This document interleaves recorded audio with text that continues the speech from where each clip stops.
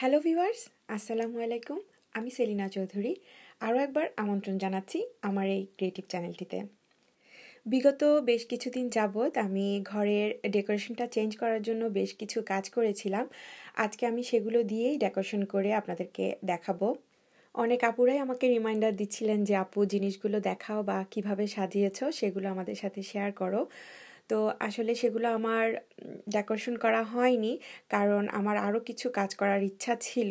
তো লকডাউনের জন্য যেহেতু আর বাইরে যাওয়া হচ্ছে না, তো সেই কাজগুলো এখন করা হবে না। তো চিন্তা করলাম ঈদ যেহেতু চলে এসেছে, যা কাজ করেছি সেগুলো দিয়েই ডেকোরেশনটা সেরে নিই আর সেটাই আপনাদের সাথে শেয়ার করি।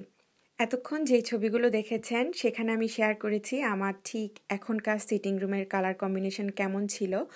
তো সেটা ছিল কফি কালার, অ্যান্টিক গোল্ড, আর সেই সাথে আমি লালের একটু কম্বিনেশন রেখেছিলাম। তো সেই সাথে আমার এই পর্দাটা ছিল। তো প্রথমেই আমি পর্দাটা চেঞ্জ করে নিলাম।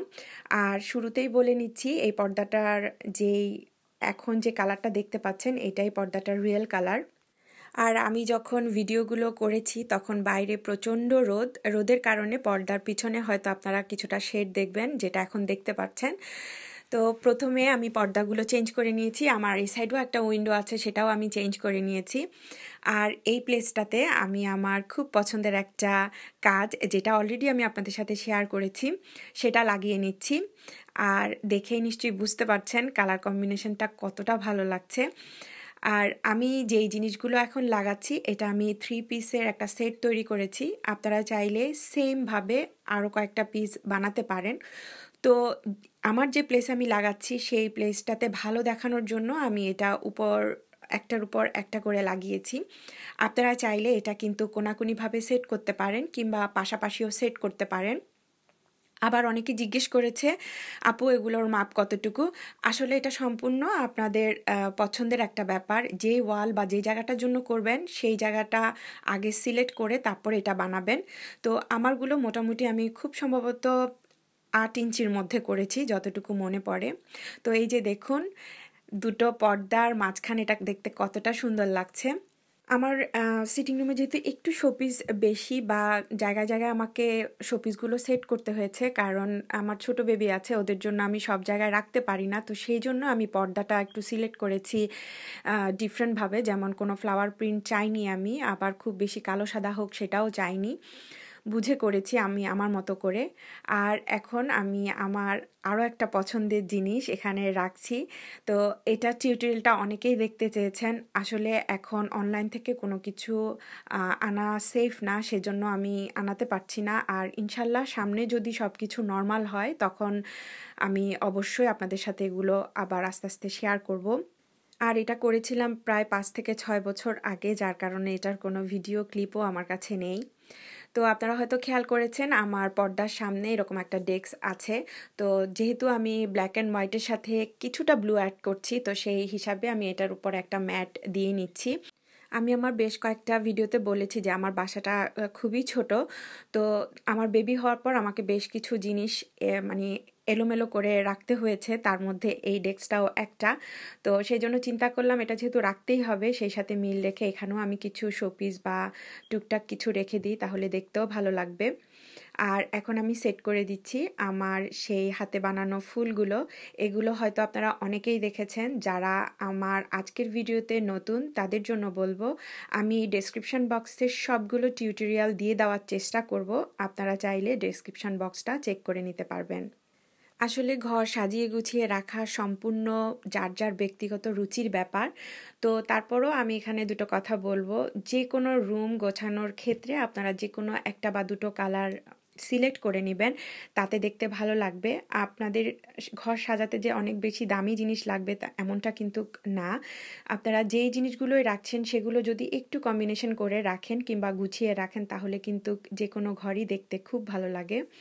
তো এই যে আমি এই জায়গার মধ্যে একটা সেট রেখেছি। আমার ইচ্ছা ছিল আমার ক্রিস্টালের সেটটা এখানে রাখার, কিন্তু আপনারা হয়তো অনেকে আগে দেখেছেন যে আমার ক্রিস্টালের সেটটা ভেঙে গেছে, যার কারণে আমি আজকে এটাই রাখলাম। আমার এই বাসাটা যেহেতু রেন্টের বাসা, তো এই বাসায় আমি খুব একটা ফার্নিচার করিনি, কিন্তু অনেক বছর ধরে আমি শোপিস কালেকশন করছি। তো যার কারণে আমার শোপিস একটু বেশি, তো সেগুলোকে আমি এভাবে বিভিন্ন জায়গায় গুছিয়ে রাখি। কারণ আমার যেহেতু বেবিরা আছে তো তাদের দিকটা মাথায় রেখেও আমাকে মানে ঘরটা গুছিয়ে রাখতে হয়। যেমন ওদেরকে বললেও কিন্তু ওরা বুঝে না, যে কোনো সময় ওরা এই শোপিসগুলো নিয়ে টানা হেঁচড়া করে। তো আমি চেষ্টা করি সবসময় এগুলোকে একটু উপর করে রাখতে, যাতে করে ওরা ধরতে না পারে। তাছাড়া আমার বাসায় যেহেতু রুম কম, ওরা কিন্তু এই রুমটাতেই বেশি খেলাধুলা করে।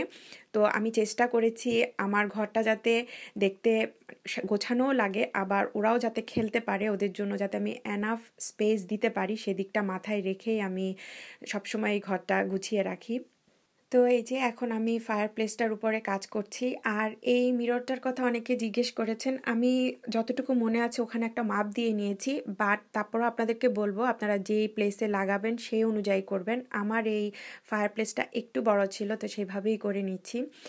আর এখানে যে ডেকোরেশন বলগুলো ছিল বা ডেকোরেটিভ বলগুলো ছিল, সেগুলোর টিউটোরিয়াল অনেক আপু দেখতে চেয়েছেন। আমার খুব ইচ্ছা ছিল বানানোর, কিন্তু এখন তো আর কোনো কাজ করা হচ্ছে না, তো সেই জন্য আমি এই কাজটা এখন আপাতত বন্ধ রেখেছি। আর এখানে আমি আমার বানানো সেই ক্যান্ডেল হোল্ডারগুলোই আজকে সেট করেছি। আমার কাছে ক্রিস্টালের সেট আছে, বাট সেটা আমি দিব না, যেহেতু আজকে আমি ডিআইওয়াই দিয়েই আজকে রুমটা ডেকোরেশন করছি, সেজন্য আমি এটাই দিয়েছি। আর যেহেতু ব্লুর একটু কম্বিনেশন আমি রেখেছি, তো আমি দুটো টিলাইট হোল্ডারও এখানে দিয়ে দিলাম ব্লু কালারের। এখন আমি আমার সবচেয়ে পছন্দের জায়গাটা গুছিয়ে নিচ্ছি, সেই গদি। তো গদির কাভারটা আমি আজকে আর চেঞ্জ করব না, কারণ আমার ফ্লোরের যে কার্পেটটা দেওয়া সেটার সাথে সাদা কালোর যে কাভারটা আছে আমার, সেটা দিলে আমার ভালো লাগছে না, মানে দেখতে খুবই বিশ্রী লাগছিল। তো সেই জন্য আমি যেটা আগের ছিল সেটাই দিয়ে নিয়েছি, আর সেই সাথে মিল রেখে ছোট্ট একটা পিলো দিয়ে দিলাম। আর এখানে যে উপরের ফ্লোটিং শেলফগুলো আছে, সেটার উপরে যে শোপিসগুলো আছে সেগুলোর মধ্যে আমি জাস্ট কয়েকটা শোপিস এদিক ওদিক করে অ্যাড করছি, মানে কিছুটা সিলভার আমি অ্যাড করে দিচ্ছি। তো সব শোপিস আমি সরাবো না আসলে, কারণ এর আগে আমি শেয়ার করেছিলাম যে আমার বক্সে থাকা শোপিসগুলো যে ভেঙে নষ্ট হচ্ছে, সেটা আপনারা দেখেছেন। তো এই শোপিসগুলো আমার খুব প্রিয়, আমি আর এগুলো নষ্ট করতে চাচ্ছি না। তো আমার কম্বিনেশনের সাথে যাতে ভালো লাগে সেজন্য আমি জাস্ট ফাঁকে ফাঁকে দু একটা সিলভারের ফ্রেম আর যে ক্যান্ডেল হোল্ডার ছিল সেটা অ্যাড করে দিয়েছি। আমি যে বাসাটাতে আছি সেটা হাউজের বাসা, আর আগের হাউজের বাসাগুলোতে মাঝখানে এরকম ফায়ার প্লেস থাকার কারণে কিন্তু একটা সাইড, মানে একটা ওয়াল আমার কাছে মনে হয় যে নষ্ট হয়, কিছুই করার থাকে না। তো কিছু করার নাই, সেই জায়গাটা যাতে দেখতে খারাপ না লাগে সেজন্য এইভাবে ওয়ালে একটা ফ্লোটিং শেলফ লাগানো, আর কিছুই না। তো এখন আমরা মা মেয়ে মিলে আমরা বেশ কিছু কুশন কাভার চেঞ্জ করে নিচ্ছি। তবে আজকে আমি সব কুশন কাভার চেঞ্জ করব না, জাস্ট এগুলোর সাথে যেগুলো যে কাভারগুলো যায় আমার আগে করা ছিল সেগুলোই আমি দিয়ে নিচ্ছি।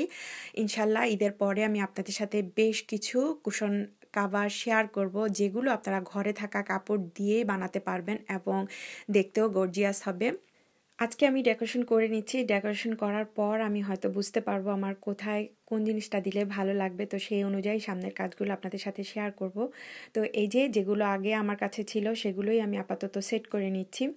আর এই যে কুশনগুলো দেখতে পাচ্ছেন, ইনশাল্লাহ সামনে আমি আপনাদের সাথে শেয়ার করব খুব সহজে আপনারা বেঁচে যাওয়া কাপড় থেকে, পুরনো পর্দা কিংবা চাদর থেকে কিভাবে এই ধরনের গর্জিয়াস কুশন তৈরি করতে পারেন।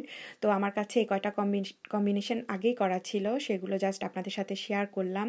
আর এটা ছিল আমার আগের যে কম্বিনেশনটা ছিল সেটার সাথে। তো ইনশাল্লাহ সামনে এগুলো আমি আপনাদের সাথে আস্তে আস্তে শেয়ার করব।